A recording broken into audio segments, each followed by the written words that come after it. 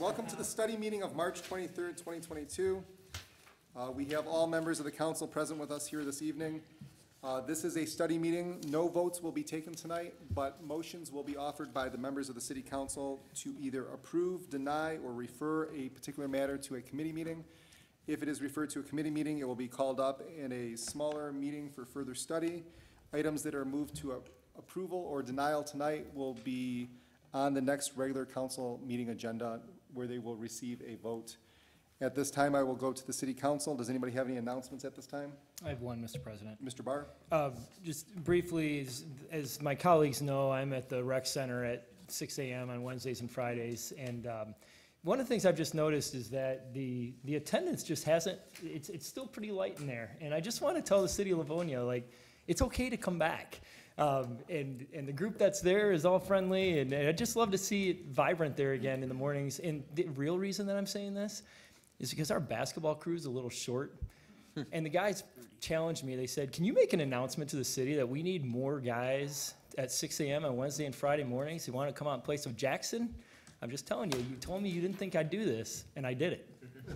Mr. President, Mr. Donovan? I'd like to add to Councilmember Barr's comments.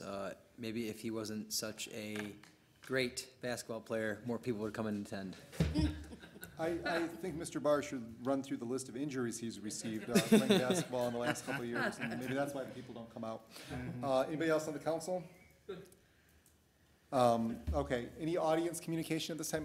Does anybody want to address the council for any reason that is not on the study agenda tonight?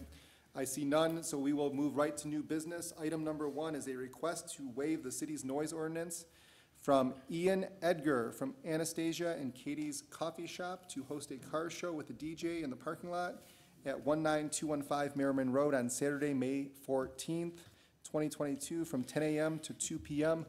Good evening, sir. State your name and address for the record, please. Hello. My name is Ian Edgar. I live at 28828 Westfield Street, here in Livonia. Awesome. Do you want to tell us about the car show, what the plans are? Yeah. In fact,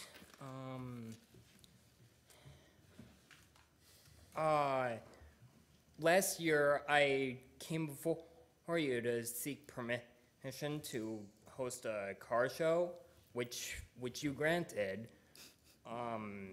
Unfortunately, we had to cancel that show due to lack of participation. So you're seeking it to do it again this year? Yep. Okay. So anybody from council? Mr. President. Well, Ms. McIntyre and then Mr. Donovan. Good evening, Mr. Edgar. It's so nice to see you here again. And Good thank evening. you for presenting your item, and thank you for the great work you all do at Anastasia and Katie's.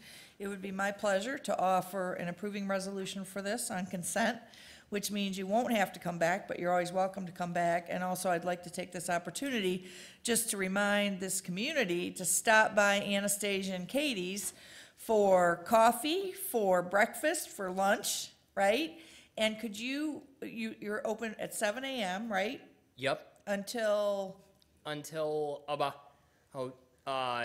2:30. 2 or 2:30.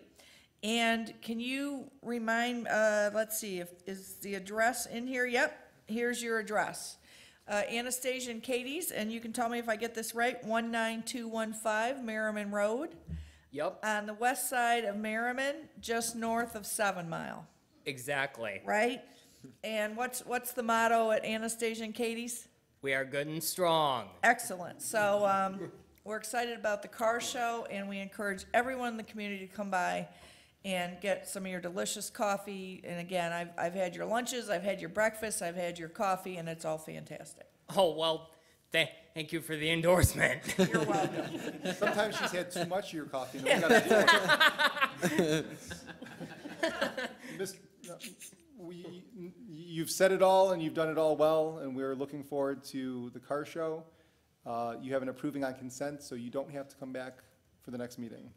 Okay, thank you. Just one more thing. Thank you. Maybe come back before the 14th to one of our meetings. Okay. You're always welcome to speak at audience communication. and it's a good opportunity to remind the community about your car show. All right. All right? One more thing. I do have some packets of information for you guys. Would you guys mind if I pass these off to Lori Miller?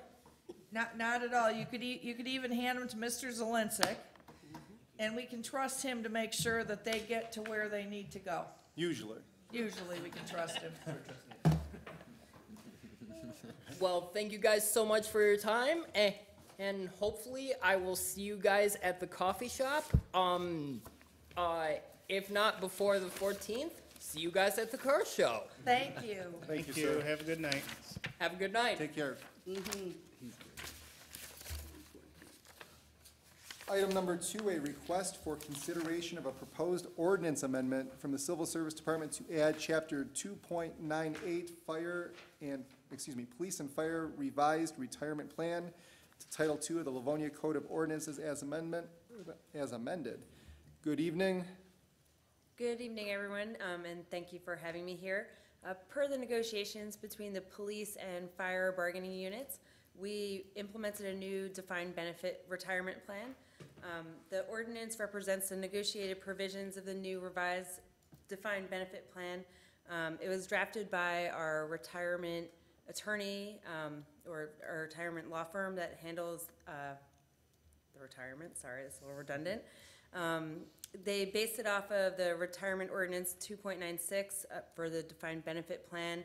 It's amended as required by the bargaining unit agreements, and it incorporates all the different provisions that have been updated and modified.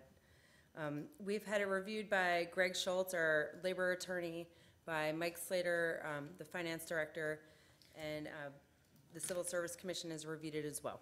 So we ask you to please send it off to legal so that they can take a look at it and see if it's a good change for our ordinance. Thank you. So I have to ask you what your name and title is, because you're not training anymore. Yes, I'm sorry. You're the official head of Not the Denise. Yeah, Hi, I'm Janine Leibel. I'm the Human Resources Director. thank you. Mr. Chair? Mr. Barr beat you to it, Ms. Toy? Okay. So Janine, does this mean that Denise is actually retired now? Is this not? I'm just teasing. So Well, I really love working with Denise, and she is actually retiring. She's been helping us a great deal, fill in for some of our empty positions, but she is actually really going to retire now. yeah, I know that. I was just teasing because I think this is your first time, or am I wrong? Is this your first time presenting an item to us since? Maybe on your own? second, I don't know, Okay. but I'll act like it's Anyway, my first time if anyway. that works. Anyway, welcome and good to have you, but I'll offer this for approving for consent if there's no objection. Any objection? Mr. Morgan? Yes, I actually have a question here. Okay. I'm kind of curious, this new ordinance change, has this already been, is this something the city came up with, or was the unions involved in this? Oh, is it, I'm sorry, go ahead. So I'd like to know exactly what, and I see there's a whole array of changes here, but what does it actually affect? Does it affect the pensions, because it's talking about pensions, it's talking about a lot of different things here, so. So, yes, it will affect, or it puts into effect the defined benefit plan. For a while, our police and fire, we had moved away from a defined benefit plan, which is a pension plan, and then it was a defined contribution plan. In recruiting for our new officers for both departments, we found that the market was saying that a defined benefit plan and not a contribution was much preferable. Since changing to that, we have found that we've been able to recruit. Both of our departments are held up in great esteem by our surrounding communities. They have asked us to stop, they've asked us for our information. What are you offering? And can you stop poaching our people? So that's a nice compliment for us, but it has changed the benefit plan so that it's a defined. I'm so sorry. I'm going to keep saying the same words again. So if I can jump in Okay, here for a maybe it would be second. a question for the city attorney, more so because I'm somewhat familiar with this, and does this actually, What this does, this takes the agreement that that council approved between Thank you. This took the agreement that was approved by the council, that the council approved between the city and the unions, and puts it into a ordinance form. Because Okay. we have to have an ordinance in order to have the defined benefit contribution. Is this moving forward, or is this going back? So what, It's, I believe I think it kind of goes back in time, because I think we've been kind of operating yeah. under that. We have the plan in place. The ordinance has to sort of catch up and be revised to just incorporate it. It's designed to reflect the intention of the union and the city of when it began. So that intention, For the new pension program Right. or the old pension program? new The pension. new one. New pension. The old one has already been codified and is fine. yeah, so It's just changes in to, order. to make this a So- little bit easier, I think, what's gonna happen is we're gonna send this to the law department. They're gonna come up with a proposed ordinance change that we'll see, and we'll be able to see exactly what was edited. Then it'll go to first reading and then second reading, then it'll be voted on. So we'll have ample opportunity to actually see what the changes are. Okay. And Mr. Gordon, if you want to call us, we'd be happy to talk to you clearly. Are you sure? Positive. All right, thank you. All right, we have approving on consent. Any audience communication on that? I see none. We'll move on to number 3. And I think you're all set for the evening. Thank you very much. Request to approve an intergovernmental agreement between the Charter County of Wayne and the City of Livonia through the Department of Parks and Recreation for improvements at Botsford Pool and Clement Circle Pool. Mr. Davis, welcome. Thank you, Council President Jolly. Ted Davis, representing Parks and Recreation. I come bearing gifts tonight from Wayne County. We're asking council to approve an IGA in the amount of $158,973. I'd like to thank Commissioners Marecki and Knizik for this as well. They've been good supporters of Parks and Recreation and our projects. We're looking next year to do Botsford Pool, installation of new fencing and pool mechanical structures, and Clements Circle, continue with adding pool equipment and actually adding additional security cameras as well. I'm happy to answer any questions council might have on this. Mr. Chair, Ms. Toy. I'll ask for an approving on these, but I had a question for Mr. Davis. Mr. Davis, Sheldon Center Pool, any news or thoughts on that? A lot of it's going to depend on staffing levels. Right now, we are not anticipating opening this year for Sheldon, and that is solely based on our staffing right now. We're in a better spot than we were last year, which we're thankful for, but I think part of it is probably we need to do a better job of managing expectations. A very successful summer for us would be to open up Clements Circle without capacity restrictions, the rec center indoor pool without capacity restrictions, and then have Botsford open as much as possible. I would consider that an incredibly successful summer, since, again, a normal goal for us would be 100 lifeguards. We're hoping we get 60. Wow. We're at about 40 right now, which means we'd have to add 20 and retain everyone. So again, 60 would be, so 60% staffing is our goal from full staffing. So again, I think that's been our focus, has been Clements Circle and the rec center, and then Botsford, and then Sheldon. We're certainly disappointed that it doesn't look like we will open Sheldon this year. Thank you very much. Thank you, Mr. Chair. Any objections to that going on consent? Not at all. Okay. Item number, Thank you. well, I'll say audience communication, I see none. Number 4, request to adopt a resolution proclaiming Friday, April 29, 2022 as Arbor Day in the city of Livonia, Michigan. Coming to us from our friend Bill Craig and the Tree City Committee, and Mr. Doug Moore, Assistant Director of Public Works, to be celebrated this year at 2:30 p.m. at Coolidge Elementary School at 30500 Curtis Street. I don't have the date, oh, excuse me, April 29th, I'm sorry. Yes. Mr. Moore? Evening, Council. Doug Moore with Department of Public Works. This is our annual request to proclaim April 29th, Friday, Arbor Day, and we will be at Coolidge Elementary at approximately 2:30. When I went back through my notes, we were supposed to be there in 2020, and unfortunately that didn't happen, and they wanted it a little bit later in the day, and we have an appointment set with the principal right after spring break, so it could be pushed a little later in the day. Thank you, Mr. Moore. Any motions from the council? I'd be happy to offer an approving for consent. As the council representative for the tree committee, I can say that the tree committee does amazing work, and we might be bringing back the tree costume this year that has been in the past. Not going to tell you who's going to wear it, but it might be there. So please attend for not only Arbor Day, but maybe seeing some fun costumes. Okay, and that's an approving, is that for consent? Yes, please. Okay, you know what? I think that the trees deserve a vote, and everybody go on the record to like the vote, so I'm gonna object to a consent, and we'll put that on the regular. All right, number 5, award of contract from the Department of Public Works for the 2022 to 2025 Municipal Park Mowing Program, which involves approximately 136 acres of parks, cemetery, and fire station property from budgeted funds. Mr. Moore? Evening, council. This was advertised in the Observer and on Mitten. We had a mandatory pre-bid meeting on February 16th. The bid opening was on February 22nd. We received 4 bids, and we had 8 contractors at the meeting. The contract's to mow 32 parks, 3 fire stations, 2 cemeteries. It's approximately 130 acres of turf. The low bidder meeting specifications is Scooby's Lawn Care out of Garden City. We did check their municipal references and their equipment, and they seem up to the task. We're asking council to approve the contract, the 4-year contract, for $148,456 or $37,114 a year. Dollars or Scooby Snacks? Depends. We're thinking about that one. That was like teed up. Offer this for approving for consent if there's no objection. Okay, we have an approving for consent. Any audience communication? Mr. Moore, I got a question about this. Yes. So we are contracting the cutting of all this grass. Yes. Can you tell us very briefly what the procedure is for your department to oversee and supervise that this is actually getting done? We have a foreman, we have 2 foremen and the supervisor and myself, and usually check, one of us goes out once a week and follows it, almost daily, and follows around.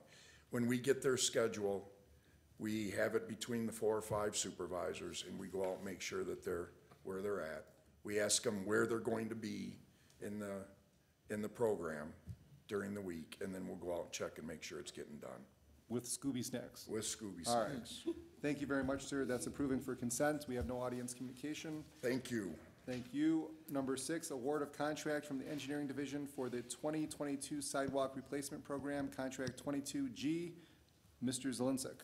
I think Mr. Moore forgot to preface his answer with rut-row, but I'll start with my. That would have made it perfect. I'll start with my agenda item tonight from the Engineering Department. Good evening, City Council President and City Council members. As you know, we have our annual sidewalk repair program as part of the millage to help fix some of the street trees that have heaved up the sidewalk. We're asking for City Council's approval. We went out on Mitten for bids. We had 6 people show up for the pre-bid meeting on March 9th. We had 4 bids submitted on March 15th.